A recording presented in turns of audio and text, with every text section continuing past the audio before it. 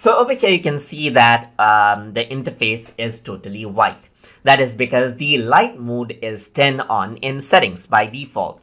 If you want to turn on dark mode, then you can do that easily by going into settings icon right here, and you can scroll down, and over here you can see dark mode is an option, and as you click on this you can see everything becomes dark. So you can see that all of the things right here, the chat boxes right here, so the text becomes white and the background becomes dark, as you can see right here. So if you prefer a dark theme, then you can choose this out, as you can see. So if you want to enable out the light theme back on again, you can go around into settings again over here and click on light mode right here. And what happens is that everything gets back to the way it was, just like that. So you can go around, choose the theme according to what you like inside of Google Chat.